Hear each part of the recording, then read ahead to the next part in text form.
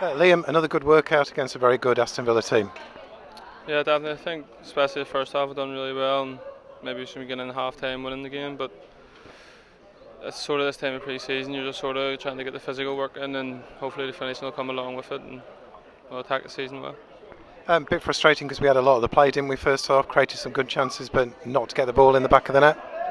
Yeah, I think we were really good first half. As I said, we kept possession, we were creating a lot of chances, just didn't take them. I think I had one where I should have scored from about 6 yards out, and Lucas had one cut back them as well, and there was other half chances. But sort of them things, you can sort of work on them things, and sort of pre-season's only about getting fit and getting ready for the season, and we all felt good.